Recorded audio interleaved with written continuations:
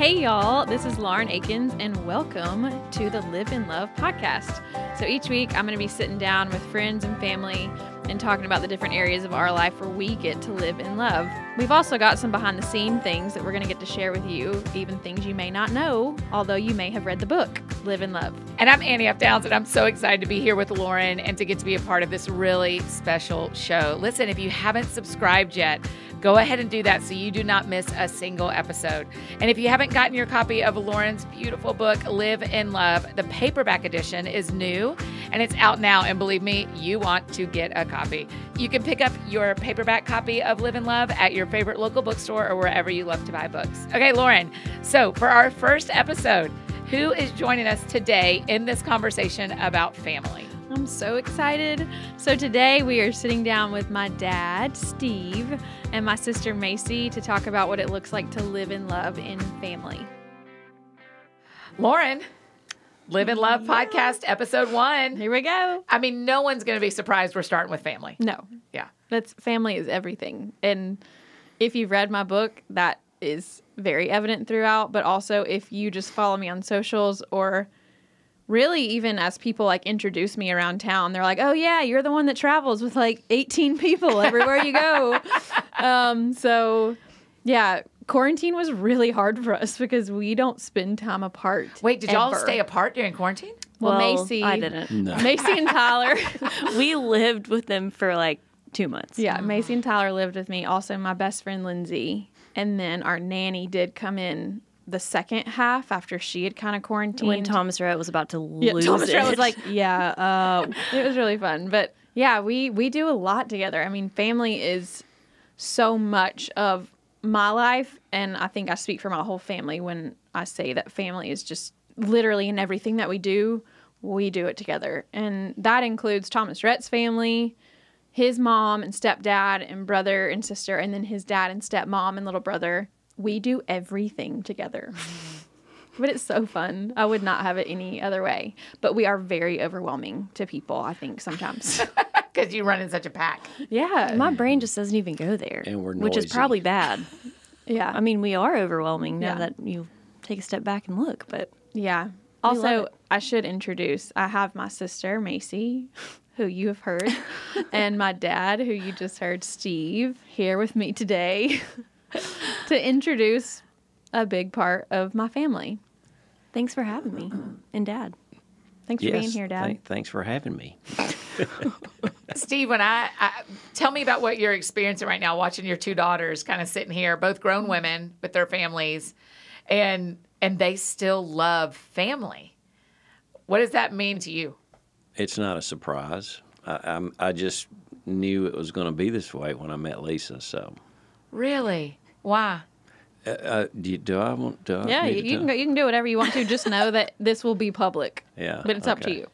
I dated girls that I fell in love with, and one in particular. It was 3 things that happened to me in around 1982, 83. My parents divorced, which I had no idea that I was the reason that they had to get married. And I say I was born in February, so May of '59, that would make sense. Up at Tennessee Tech, Mom was probably laying out in the sun, and Dad comes by and goes, "Ooh, she's pretty," And next thing you know, she gets pregnant, and they had known each other for about 6 months.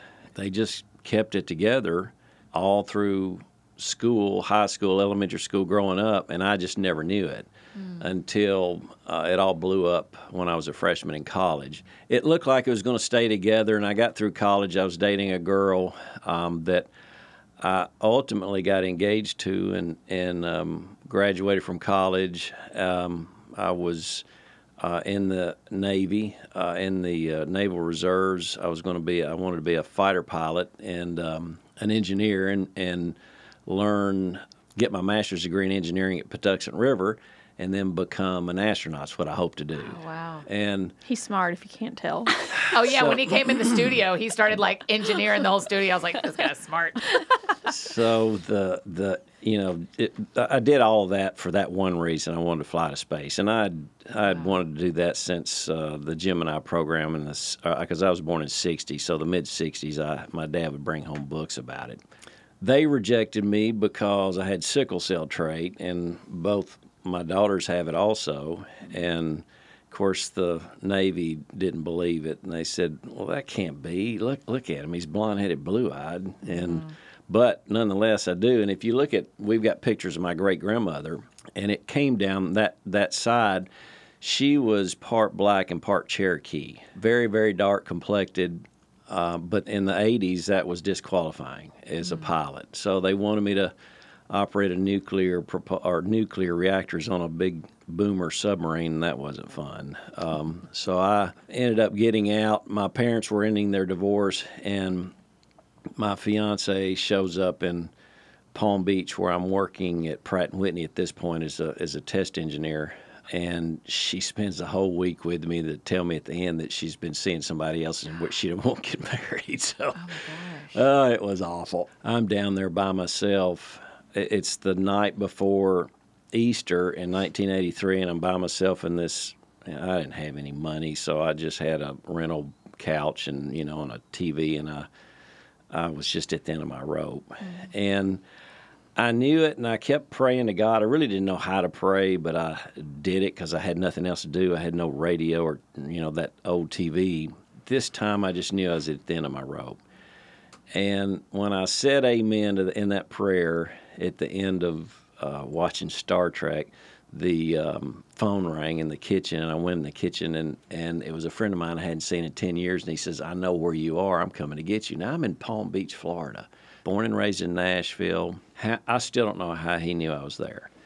And this is before cell phones and all that. So that would be God. That's if God. Anyone's wondering. Well, that was my first experience. The engineer in me knows we can calculate probabilities all day long, and there's no way that that's a coincidence any more than you imagine a tornado blowing through a big junkyard and out comes a Boeing 747. You just don't see those things happen. Right. Even if there's billions of years that pass, and that's what cracks me up about people that don't believe in God. And I just don't understand how they can't look up in the heavens and see that there's an ultimate boss that we're accountable to.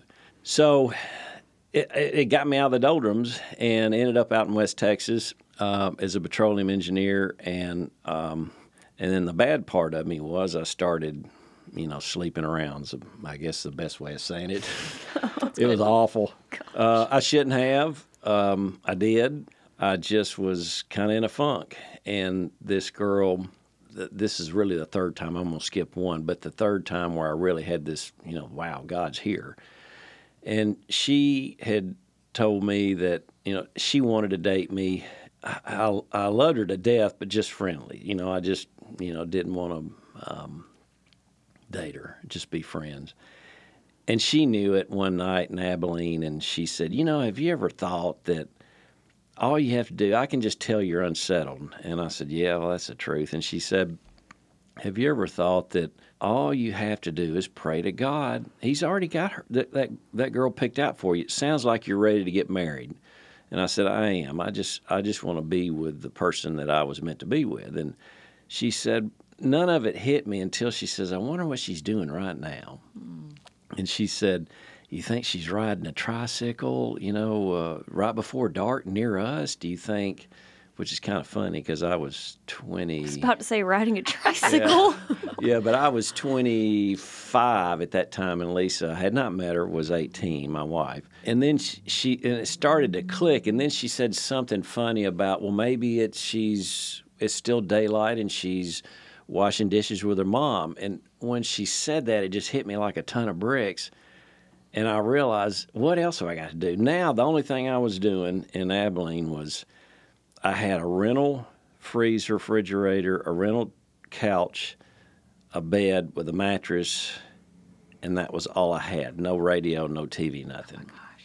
So I'd come home off the road, drilling wells. They seemed to always TD the total depth of wells in the middle of the night. So I'd come home late at night and was still amped up from all that we were doing on the drilling rig. And I would walk in, and it was just quiet. And so I broke that quietness a lot of times in the springtime hunting rattlesnakes. I did that with some friends of mine, and we sold them to a big roundup in West Texas. And it was fun, pour them out on the floor, and they're all, that we had to keep them all alive. So Oh my gosh. That's awful. You should hear it. He's got more stories on that. In the We don't have to go there. apartment, all you can hear it sounds like shh. That's all you hear all over the house. And Is they're that all rattling. alive. Yeah. So I came home and I really started focusing on praying. Came home to Nashville. No, Oh, in came my home to apartment in Abilene. Abilene. Okay, sorry. And I learned I wasn't very good at for the first 6 months, but what else to have to do but keep trying? And before long, I got in the groove, and it was just, I can't explain it. You just figure it out. And one of the things I love was getting down on my knees and staying balanced on my knees. And, you see people do it in the Old Testament, New Testament, and, it's a kind of a form of submission to God, but it also kept me very alert because of the pressure I felt on my knees, so I could stay really focused. And before long, I was praying at least an hour and not even realize it'd gone that long. Well, then after about 18 months of this, I could have become a monk. I couldn't care less if I'd ever had sex again. I mean, I was complete control of my body. Now, all you guys out there know when you're in your 20s, you typically don't, but I did. And that was a huge positive byproduct of staying focused on God. Then after 18 months, I'd actually gotten approved to go in the Navy the second time, so I'm one of the few people probably have 2 honorable discharges in the Navy. But I was about 4 weeks away from reporting to active duty, and I had this huge, I wouldn't say it's a dream, it was more like a vision because I was wide awake in the dream, and I used to do a lot of caving. A lot of technical caving with ropes and everything else. And I knew we were in a cave, and there was this girl that was about, 15 feet away from me in this pitch black cave with this one bright light behind her. And I could tell by the deadening sound in the cave that I was in a cave. I knew it was a large room because I couldn't see the walls. And you're asleep? I'm dead asleep at 2 in the morning, but I'm not. I can't explain that. I've never had a dream before or after like that. You know how you have dreams and it's just weird, and you go, well, God, look at that horse go by with that tiger's head on it. What's that in there when I'm talking to my mom, Just weird stuff, and then you forget it as soon as you wake up. Not this. I can still see it. If I live to be 100, I can still see very clearly what was happening. And she just stood there, and I could see the outline of her hair, just like if you blacked out that picture of Lauren there, and you couldn't see her, but you could see the outline of her on that book cover. And I could see the clothes she was wearing too. I could see the type and the kind of the colors because of the light shining on them. Well, it's the only time I've ever woke straight up out of a dream, wide awake, screaming. I screamed the rest. I guess I woke the people upstairs up because I said, "That's her, that's her." I couldn't believe it. And I couldn't go back to sleep, watch the sunrise, and it took about 2 days to wear off just the shock of what I saw. And then it turned from shock to every single cell in your body, the DNA is rewritten that you know for a fact that this is going to happen. You're going to meet this girl. Everybody always wants to know, well, what was it like when you saw her? Well, it was nothing because I knew it was going to happen. And a couple of weeks later, a friend of mine, Brent Barrow, who's a great guy, was the president of the Abilene Christian, or president of the student body at Abilene Christian, because I lived there, so I got to make a lot of friends over in that area. And I used to take him flying. I had an aerobatic airplane that would fly as good upside down as it would right side up. And we'd go out over West Texas and do things you shouldn't do in an airplane. But it was a lot of fun. Don't try this at home. Yes. So he bugged me to go to church because he was preaching that night, Wednesday night. And I said, I can't. I got to get up. I got to be out on a drilling rig early in the morning. And he says, I'm coming to pick you up. It's the last time I do it, and I want you to listen. I said, all right. So he takes me to church, University Church of Christ, and he did a great job. And Brent, whether it's, his family has talked about it in the past, but somehow he's connected to Clyde Barrow of Bonnie and Clyde. Oh, wow. Which is interesting, and one of the best Christian men I've ever known. And he's since passed away. I just had so much fun with him, so I do miss talking to him. He did a great job, and we're leaving, And we're walking down the stairs of the church, and somebody yells for Brent. He turns around, and I turn around with him, and I look, and I see, I don't know, 8 or 9 girls, but one girl's taller than the rest, and I can see her kind of from the nose up. And immediately, every cell in my body knew it was her. And I wasn't freaked out. You know, everybody goes, well, were you freaked out? Nope. Because you knew it was going to happen. I don't know how to explain that. I knew it just as well as I knew I was going to take my next breath. Then all the girls kind of separated from her. And the next cool thing was she was standing exactly like she was in the dream, and she had the clothes that I saw in the dream. Only thing different, she was about twice as far away than she was in a dream. So I walked up to her again before cell phones, and all her friends saw this guy walking towards her, and they're all, what's this guy doing? Who is he? And I introduced myself and said, they kind of chuckled a little bit, and I said, I wondered if you would be interested in going out on a date with me. And so they all started laughing, and she said, I don't know who you think you are, but I'm practically engaged. And she'd been dating this guy for 3 years. I mean, gosh, 18, so 15 to 18, she's, but still, I didn't know how old she was or anything at that point. They were kind of making fun of me, but it's the only time that I've ever stood in front of a bunch of girls that were laughing at me and wasn't the least bit embarrassed. I mean, I could have picked my nose and stuck a booger on the end of my nose and I wouldn't have cared. I just wasn't embarrassed. I said, well, that's fine. I said, I'm not going to bug you anymore. I'm going to give you my card. And I said, you're going to need to be tested before you get married. Make sure it's the right one. You only get married. You should only get married once. And I said, and I'm your test. And they just died laughing again because that did sound kind of cocky. But I didn't know how else to say it. And it was the truth. So I walked away, and they're all laughing at me. And then Brent says, Gregory, you ready to go? And so I said, yeah, let's go. So we go down the stairs, and I hear Lisa's voice say, Brent, do you know him? And, of course, we're about 50 feet away. And he says, yeah, he's one of my close friends, and he's got an airplane. We go flying. And I looked at him, and I said, how do you know her? And he said, well, she's like my sister. She grew up next to me, and we grew up together. And I said, well, that makes sense. Again, I wasn't shocked or anything. Yeah. And she walked away from all her friends and changed her mind and says, I want to go out with you. So the next day was a Thursday when she got out of school. It's in my logbook. I took her flying in that aerobatic airplane, strapped the parachute on her, showed her how we'd have to, get out and all that kind of stuff. Pulled +5 -4 G's on her, and she never got sick. And she didn't think I could make her pass out. And it's so funny when you make somebody pass out because they never think they did pass out. But she passed out, but she never got sick. And that was our first date. So the whole story is when you pray to God and you stay focused on what He wants for you, then there's really, to me, you become so in tune with Him that you're not really surprised at how things will turn out. Now, that doesn't mean you can sit back and turn on your family and put them on autopilot. There's still a lot of interaction, a lot of tough decisions to make, and a lot of things you have to do to make it right, but you just know it'll turn out okay. There's your short answer. That story is unbelievable. I know. Have you known that your whole life? Yep. We sure have. I could probably tell it to you over again right now.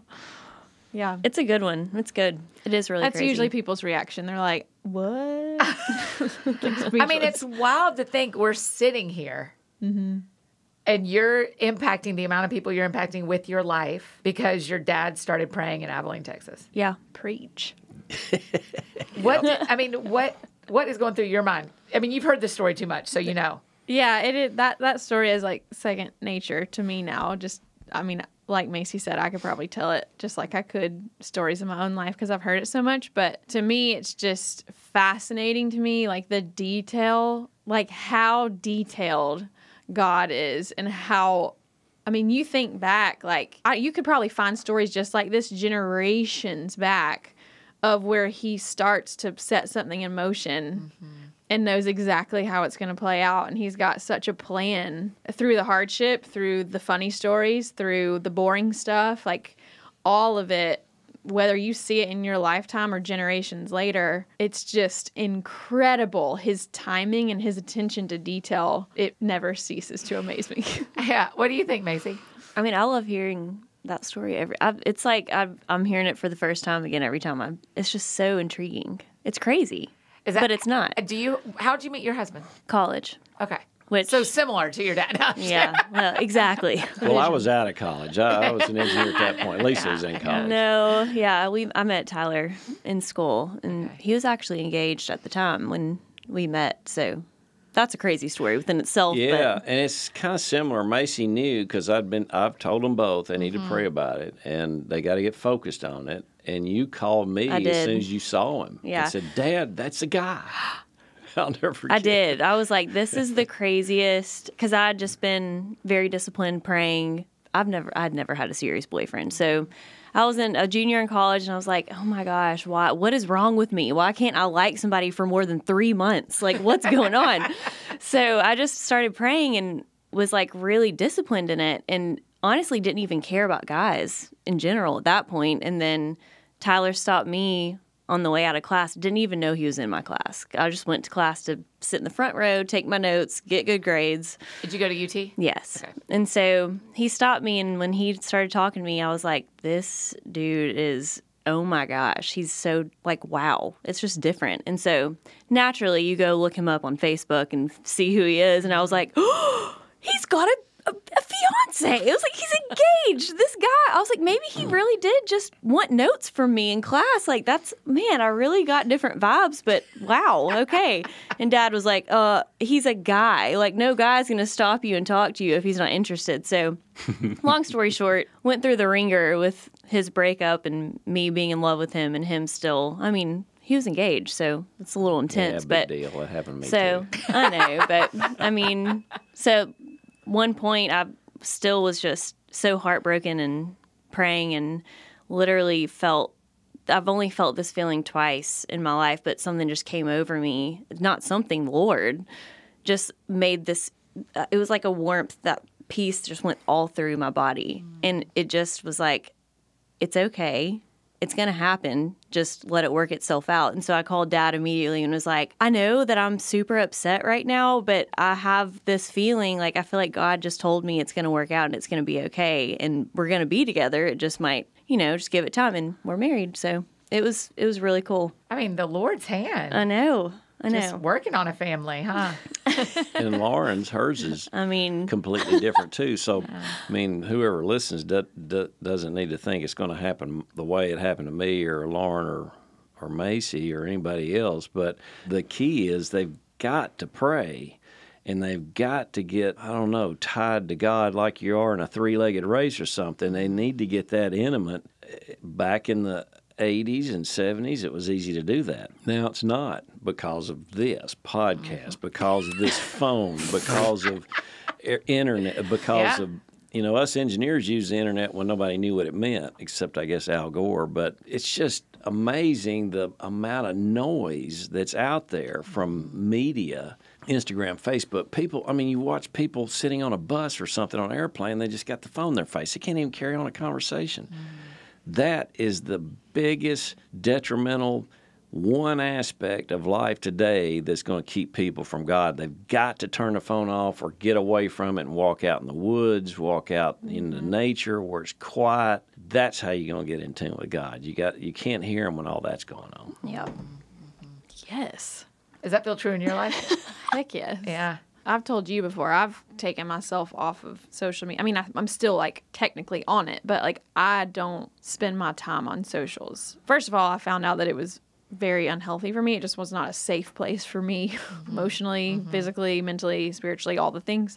But, yeah, it's the same way. Well, and especially I've got little kids now, so if I'm paying attention to other stuff, I'm missing so much of what's going on around me. And just like he's saying, get out in nature and get out in the woods and get out in the quiet where you're able to hear and experience God. It's the same way for me, but then also just watching my girls. Like watching my kids grow up and having conversations with them is also where I am able to experience God. But it's so easy to like hear your phone going off and be like, well, let me get this text first. And be like, oh, I've got 3 other texts. Let me check those. Or, oh, this person needs me to do this now. Oh, they sent me an email. Let me just check this email really fast. I've noticed that if I give it just a little bit of attention and intend for it just to be like 15 seconds on a phone, every time it turns into more. It just sucks you in. And so, yeah, Tom Stratton and I both are trying to be better about like setting it down somewhere in the house and just walking away from it and just being present where we are with our kids, with each other, with the people that are in our house. Or like the other day, I was showing Willa Gray and Ada James clovers. We have a bunch of clovers in our backyard, and I was teaching them about 4-leaf clovers because that was something I used to love to do growing up. And another thing that we used to do growing up at my parents' house is it would never fail. Like whenever there was a meteor shower coming through or whatever, Dad would get us up and we would go outside and lay in the yard and watch the meteor shower. Or we would get in the middle of the road. We lived like on a dead end, so there wasn't much traffic in the middle of the night. But that was something I used to love to do. And then when my friends would come over, we would, we'd be inside doing something. And after supper, I'd be like, well, y'all want to get blankets and just go lay outside and look at the sky stars and talk? And so that was like something that we just grew up doing. So the other day with Willa Gray, we were outside and Willa Gray just kind of laid down and put her body like in this huge patch of clovers. And she was like, it's so soft. And the sky was so blue. And there was like the best wind, like just enough to like cool you off in the hot sunshine. And I just laid down with her and we both just laid there and just talked and looked at the clouds going by in the blue sky. And I probably have not done that. Probably like 15 years, I bet. But getting to do that with her, like I was immediately back in my yard at my house with my friends and my family. And I could have missed that moment so quickly if I had gone inside to get on a phone call or check something or be like, okay, it's getting kind of hot. Y'all want to go inside and y'all get a popsicle? Well, I'm going to check some stuff on my phone. But instead, choosing to put down the noise of the world, it was like the sweetest gift getting to be with Willa Gray, just laying in that clover and just having conversations with my 5-year-old. It was amazing. But that's something that we did growing up. But there also weren't the cell phones around then either. But I hope that's something that we're able to instill in our kids and teach our kids. It's an amazing tool, but to teach them to have very strong and healthy boundaries with it. Steve, what's it like to have grandkids? The same as it is when I had kids. To me, it was like, I think I was most impressed to watch Lauren and Macy and Grayson come out. Like, how are they underwater, living underwater, and they're just having a great time underwater living, and then in a split second, now they take the first breath and they can't go live underwater anymore or they'll drown. Yeah. That's all I was thinking about. Other than that, it was like, well, that's a baby, and that's an ugly baby. Every single one of them is something. They look like aliens. It's like, ugh. But I don't know. It's probably just a mental quirk in me. It's like, yeah. That's awesome. That's an awesome thing to think about. I don't like go nuts and jump up and down and, hey, look at me, I'm a granddad or dad. I don't know why, but I don't. Sorry. I love them to death. But it's just, I always think of the weird stuff and like a birth, that other people aren't thinking of. And, people always, all the ladies It's what were makes saying, you. Isn't Lauren so cute? And I'm going, no, not yet. You think I'm cute now? Yeah. Thank goodness. My goodness. The babies are weird when they come out. Look But like I I still coneheads. think they're cute. They're so sweet. Yeah. It's Oh, yeah, different I get in a- that. In a But- woman and a man. When's the next one coming? Not anytime soon. Okay. Oh, what about you, Mace? Not until I can not buy to-go food. yeah. I agree with what they all said on our family text. You gotta just, we didn't have any money when we had y'all, but you gotta Macy and Tyler got into this trust. debate on our group family text. Tyler, Yeah. because In front of Tyler- everybody. In front of everybody. Yes. Tyler was like, his brother just had their first little boy on that side of the family, and he was like, I finally have a nephew, because me and Thomas It's Red all have nieces. just given him nieces. And so he was like, Macy, I'm ready. When are we going to do this? And Macy's like, when we're financially ready. And he's like, no, the Lord will provide. And I'm like, exclamation marking all of that. And then somebody Who said y'all need to wait? Mom goes, until you cannot buy food for a month, like at a restaurant, then you might be ready. And I was Well, like, that's well, just a I just habit ordered you need to Chipotle, kick. so that's not happening yet. Yeah. That's good. It's a good rule of thumb. If you can go a whole month without doing that, because you do You need just that money need for to. diapers. This is the way I look at it. You just go ahead and get pregnant, and then you got no choice. Sounds but very to responsible. become Figure it out. disciplined.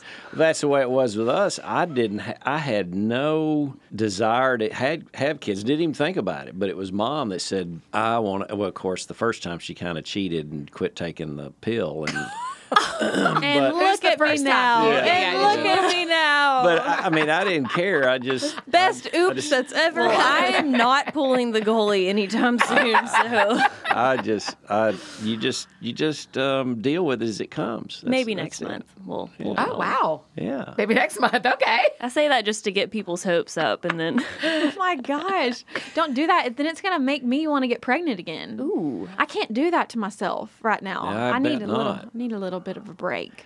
in When between you want to get pregnant women again, and the then next. I'll pull the goalie. Well, you don't want to wait that long. That's I don't know how long we're going to wait, but I just need a little break between the first Okay. three. Well, that's a we'll see what workout. happens. All in God's timing. Yeah. That's it.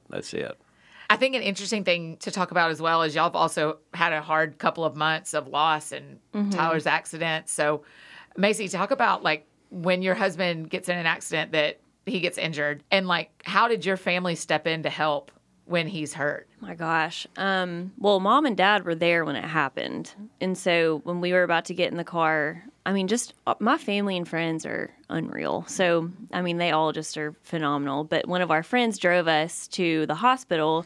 But Dad took one look at Tyler's head, which he busted open. and was like, oh, I can butterfly that. Just let me tape that one shut. Well, Not even close.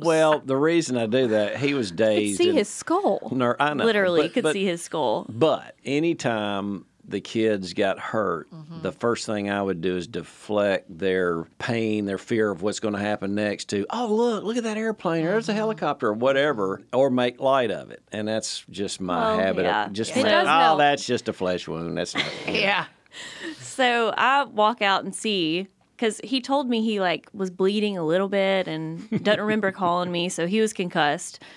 And I was like, okay, he's got the whole thing of paper towels over half of his face, and he's got blood down his shirt. And I was like, it's probably not a great thing. And so he takes it down, and I looked, and I was like, okay, we're going to get in the car. We probably should go get you stitched up, like we can't, that's not one you just like put a Band-Aid on. And I think in emergency situations, I've learned that I kind of like almost don't react, You're which just very chill. yes, and maybe sometimes too chill, because I don't feel like a sense of urgency. I mean, I do, but I don't know. Anyway, so we went to the hospital and got him. He's fine, by the way. Gosh, I'll never forget the phone call with Lauren when I was sitting in the parking lot waiting on Tyler because COVID, I couldn't go in with him. Right. And I was like, he can't even remember, like, he asked me where our insurance card was 5 times on the car ride over here. Like, how is he going to know what to do in there waiting in the emergency room lobby, like, to get back to your room? So Lauren called me because they were at the beach. They were out of town. And honestly, at that time, she was more upset than I was and started crying, which made me start crying. And I was like, it's fine. It's okay. It's going to be fine. Like, I was trying to console her because she was so upset about it. I mean, that just tells you my family's heart. Like, they care just as much about Tyler as they do, like, her own husband, and I mean, obviously in different ways, but I mean, just so worried. And they got contacts with head doctors, like head injury doctor up in Pittsburgh, and I mean, went truly above and beyond. I can't even explain to you the gratitude that I know for sure Tyler feels because he's had concussions in the past. And so it was a little bit scary as far as his head goes and trauma. And so we got to meet with the doctor, and that's actually the second time that I got that like whole piece of wave of peace over my body feeling. When I was praying in bed the night before we were about to fly out the next morning to go see this doctor. And I was Tyler was thinking he was going to get some news that he has the, what is it, like CTE or whatever, that whole. And so he was freaking out. I was very anxious, and I was just praying about it, and that peace came over my body. And I immediately turned my head over to Tyler, and I was like, this is going to sound really weird, but God just told me that it's going to be okay. Like, everything's going to be fine. Your head's going to be fine. Nothing's going to be. And so we got there the next day and went through everything. And the doctor literally was like, you have nothing to worry about. Wow. Like, I've seen all of these NFL guys. Like, I've been able to compare. And he was like, you've got nothing to worry about. You're going to have to work on it, but you don't have whatever you think you have. You don't have it. And so it was just the biggest blessing that if that had not happened, if Lauren and Thomas Rhett had not been who they are for us, we wouldn't have gotten to meet with this doctor and honestly had this reassurance for the rest of our lives that we wouldn't have had, that especially Tyler, because he's always been worried about his head with the concussions. And so... Because he played football his whole life and into college. So the amount of concussions he has had and how traumatic they have been very dangerous. And so one of his doctors told him one time, like, you really don't need to hit your head hard again because it could be detrimental to your health and to your mind. And then that accident happened. And so, yeah, it was crazy. So for him especially, it was like he won't have to stress about that forever. Like, for the rest of his life, he's not going to have to worry about his head like that. It was just which if the accident hadn't have happened, he wouldn't have known that either, you know? And so it's almost a blessing in disguise. Never a fun thing for that to happen, but such a blessing that it did because we got to learn and figure out, like, oh, actually, we can just not worry about it ever again. Like, that's so awesome. So, I mean, my whole family has just been such a huge, I'm just a big family person. I want to be with them 24/7. I'm sure Tyler's probably like, okay, so we're going to have like one day at home where you want to just hang out with, not have to like go do other things with Lauren and Thomas Red and the girls and your mom and your dad and Grayson. And I'm like, but it's so fun to be with everybody. It's so much fun. Lauren, I know y'all have grieved lately too. I know, Steve, I'm sorry about your mom losing her so recently. What's it been like as a family to walk through grief as well as joy? I mean, you've had accidents, tragedy, you've had babies, you've had great times at the beach and grief. I think whatever it is we're going through, like, we go through it as a unit. I mean, it is the good and the bad. It is something that we never experience alone. That has brought more peace and strength and encouragement. I mean, for me, I feel so much hope in our family because no matter where you look, if you've had a really traumatic accident, you've got Dad going, you're going to be just fine. Or butterfly that. Yeah, butterfly that. Or, with the babies, Dad may not act like was excited, but he was. And, this may be TMI, but with both of my biological kids, he sat outside, like behind the curtain, while I pushed for hours with Ada James. And then while I screamed in agony with Lennon because I was determined to have her naturally. And he sat behind the curtains the whole time. Mind you, he's 61 years old. He does not have like a very good body. Like, he's the healthiest. He's the healthiest person I know, but he was not dealt the best hand of cards when it comes to like his joints. He's had like double knee replacements, double shoulder replacements, a hip replacement. I shouldn't have played football. I was too skinny. All that to say, sitting on a hospital room floor. Oh my gosh, on the floor for hours, waiting for your grandkids to be born. With his little backpack right beside him. To me, beef jerky in the pocket. That sounds like a little bit more excitement than just thinking it's cool how they come out, how they can breathe all of a sudden. So I don't know, just having that support it's changed the way that we live our life because we have such a safety net in our family that we never feel like we're having to do anything alone or process anything alone. And I do feel like I should add, through Tyler's accident, as traumatic as that was, because it should have been infinitely worse. And what actually happened was they were at our farm on one of our razors, on one of our like Polaris, what are they called? ATVs? That's not an ATV. I think it is. Well, it was, but it wasn't that razor. It was the hunting one. Well, I can't even tell you the difference between them, but Dad and Tyler and Thomas Rhett could. Regardless, Thomas Rhett we'd just went out there the week before with our kids, and Thomas Rhett had put Willa Gray and Ada James on that one and tried to start it, and it wouldn't start. So he took them out and put them in the other one, and they rode around that one. When they're just riding around, he doesn't stick helmets on them unless they're going to be like going on trails. Tyler gets on this one, it starts all of a sudden a week later. We don't really know why. Well, I do know why. It was God saving my kids. But he went to go get a pizza just up at the gate. I mean, he was literally driving down a gravel road and not really going fast at all. But he put his seatbelt on just to go get the pizza. And he was like, I don't even know why I put my seatbelt on, because I usually, if I'm just going to go grab something at the mailbox, I won't even stick my seatbelt on. He was driving back on the gravel road, and the axle snapped in half. And when it did, it shot the axle into the ground, and then he lost all control and steering. And Tyler is the biggest person in our entire family of 20. He's the biggest guy I know. And the fact that he was the one in that seat when that happened is what saved his life. Wow. And the fact that he had that seatbelt on because he spun out and hit a tree. And if that had been my husband or my children, I don't know what would have happened. And I think in that moment when I realized the weight of A, how Tyler walked away from it, and B, that it was just a week off from that being a way more tragic accident, and the way that Tyler was like, I was just thinking through, this was the same one that Thomas Rhett said didn't work last week, and he was like, I'm so grateful God put me behind that wheel for your kids. And it was just like, golly, like, you literally don't know what your life is about to turn out. Like, we're in the middle of this trying to figure out if you're going to be okay, if your head's going to be okay.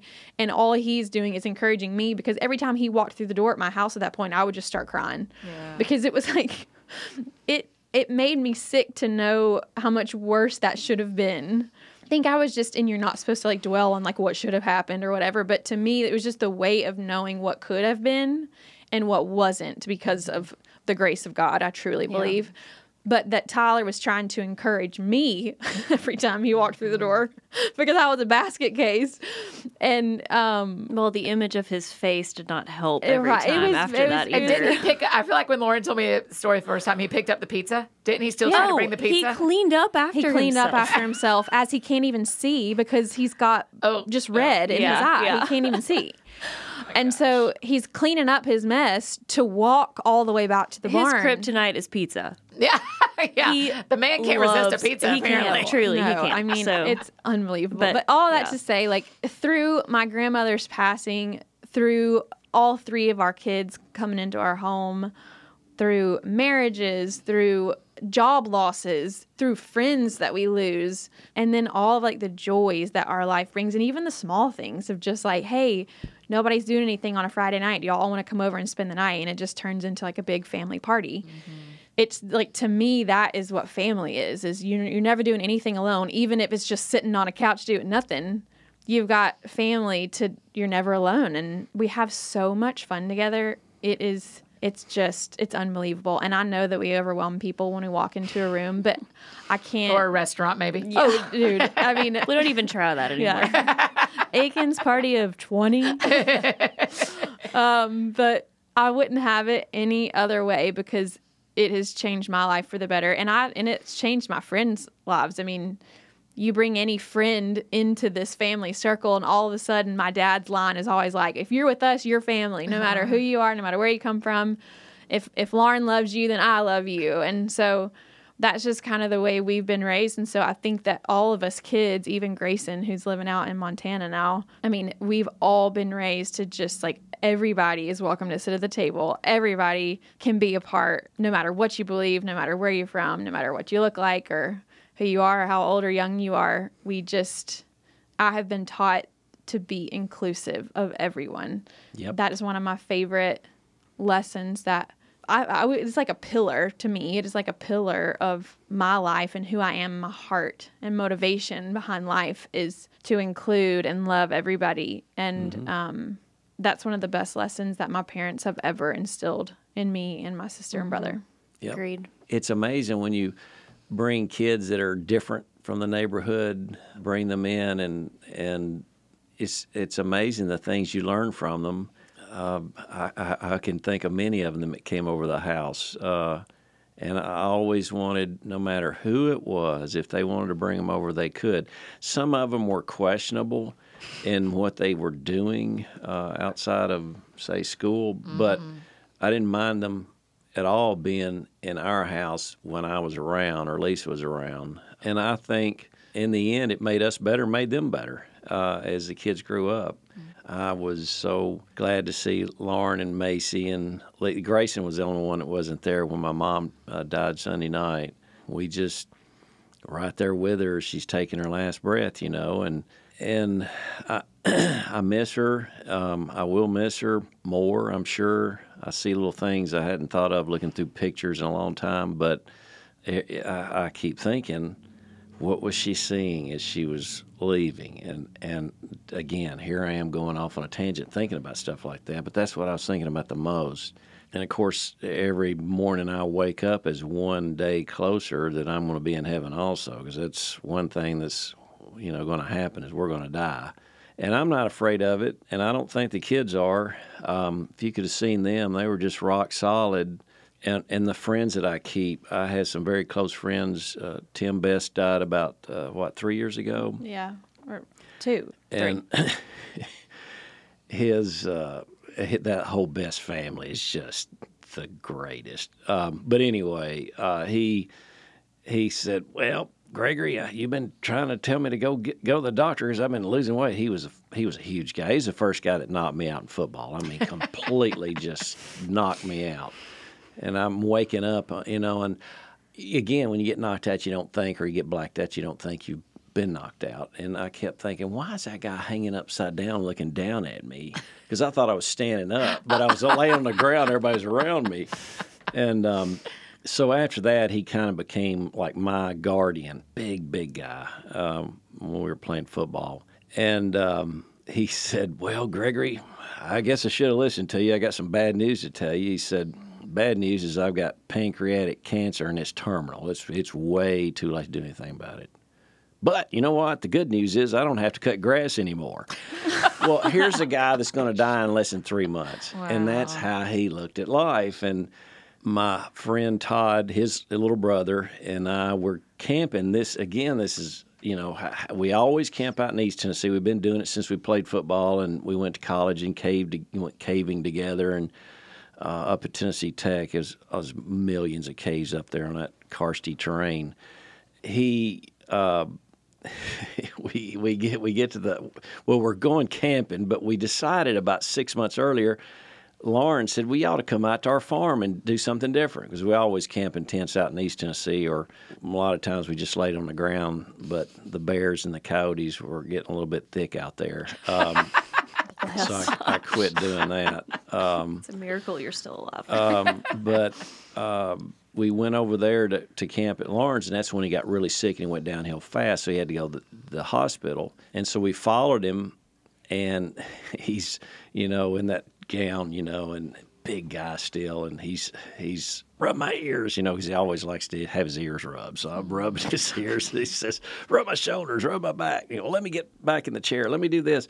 Well, he gets back in the bed, and he says, give me some ice chips. So I'm giving him some ice chips, and he's starting to feel better, And then Todd's saying, Timmy, he calls his brother Timmy, you need anything else? Well, Tim's about, a foot away from me. I'm just to his left, and Todd's straight in front of him, and Tim just chewing on the ice, and I'm getting ready to put another one in his mouth, and then he just spits it in Todd's face and exhales and looks at me, and his eyes got big, and then he just died right there. It was, again, kind of like me seeing my kids. I knew it was going to happen, and yep, there they are. I knew it was going to happen. Now he's leaving. They turn gray so fast. Mm-hmm. And I know doctors and nurses have seen that a million times. Mm-hmm. Again, we know where he is, and we're sad. We miss him, but it's so funny. We were together a couple of weeks ago at some of my close friends at Lawrence Farm, and Todd, the whole thing he laughs about, he said, we're praying for the food, and Todd's saying something to God about, tell Timmy and Dad I said hello, and then Todd starts talking about, yeah, Big Timmy, last thing he had to do, he had to get the upper hand. He had to spit in my face before he died, It's so funny to hear him say the story, but I don't want to make light of death, because the worst part is you miss them. Mm-hmm. But the best part is if you really get focused and look out there in the universe, look in nature. I tell the kids all the time, you walk into the woods and you see this nice clearing and all this underbrush, but then there's 2 rows of corn and 2 rows of tomatoes and no weeds in between. Well, what do you think that caused that? Was that just by chance or intelligence? Well, it's intelligence.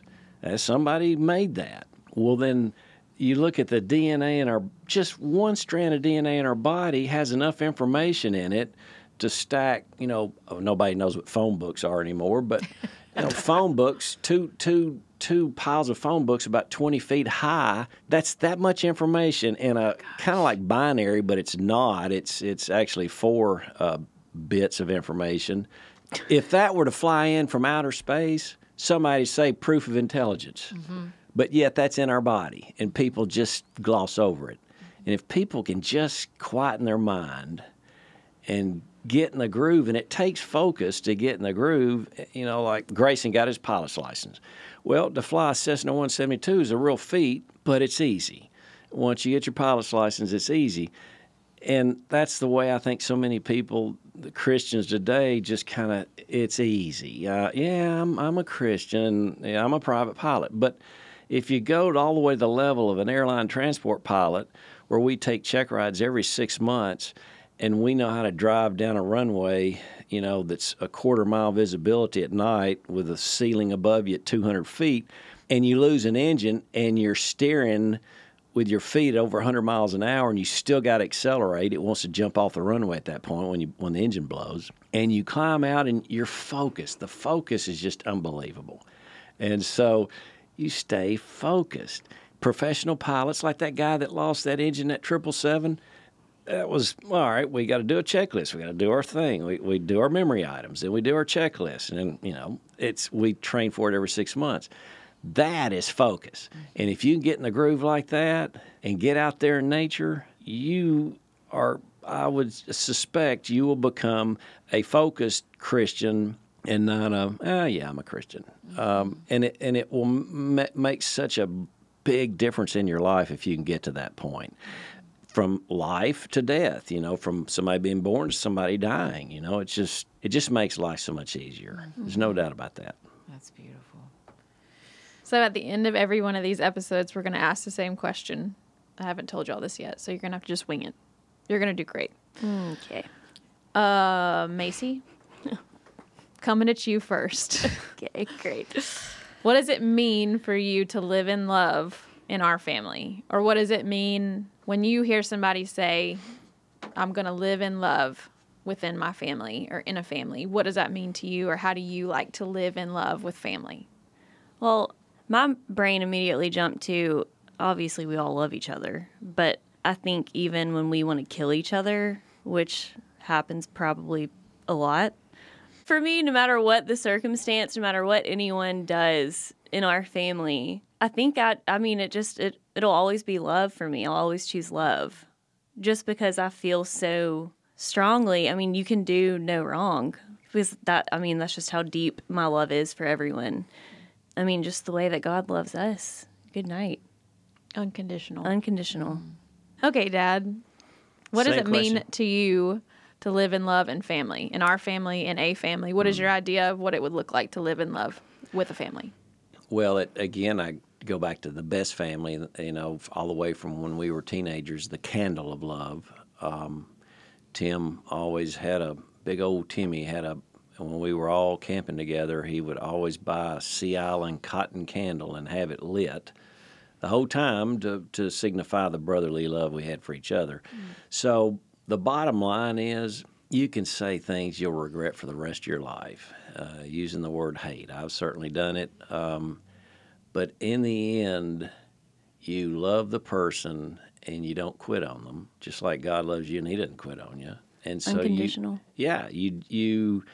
you end an argument, somehow you've got to just dig it out of your gut and say, but I still love you. Because you do. If you can just end any bad situation with the word love, if I could sum up the Bible in one word, it's LOVE. That's 66 books. That's a library. That's encyclopedia. But that's the best way to describe that library of books. That's the way I see our family, is that we love each other. Sometimes, yeah, like Macy says, you just want to smack them because, what in the world are you doing? Or why are you just staying on me about this or whatever? But in the end, we all love each other. Okay. Lauren, I'm going to ask you in all these episodes too. Okay. So after this conversation, when you think about it, what does it look like for you to live in love and family? I think to live in love and family oftentimes means putting your family first. I also think it's that way in marriage, which also is family and kids.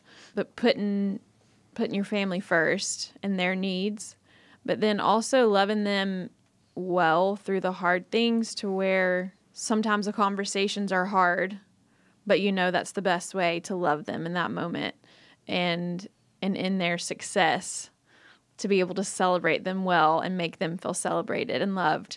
And then just even on the dull moments or the mundane where, mom's over at the house and she's like, all right, well, I'm going to go get groceries and go home to your dad.